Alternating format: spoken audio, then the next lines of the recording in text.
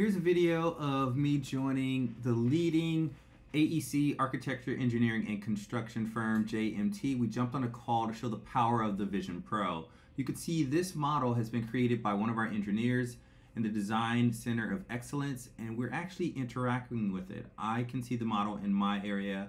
On the screen there, you can see Vince is actually seeing the model in his area on his Vision Pro, and we're all able to collaborate with this model that's been created for this mass transit system. You can see how the level of detail of the cars, the trees, how close I can get and walk through this USDZ model that's been converted from a BIM actual Revit software. You can see Vince is up there manipulating the model in his area using his Vision Pro, and additionally Maria and Phil were also able to actually manipulate the model. Maria on her iPhone was able to use this USDZ model and see it within her office. We're all able to interact with this model on a meeting and discuss changes that could save in the design phase of a construction or infrastructure project. Look how the detail of the buses, and you can see the seats.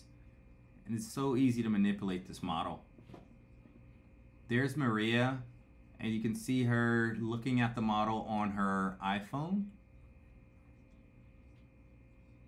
And you can see it slightly through the screen that she's also being able to look at this model.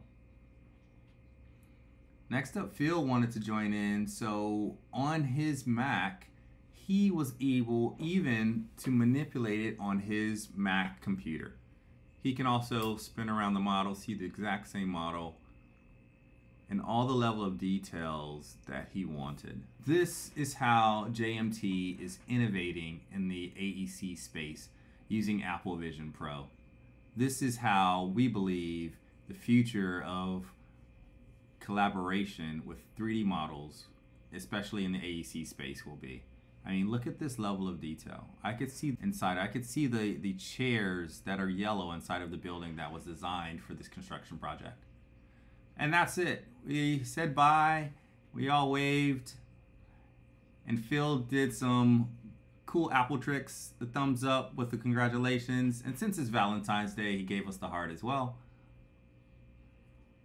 I tried it, but it doesn't work from the personas, but there you go. Phil sent some hearts out to everybody. Happy Valentine's.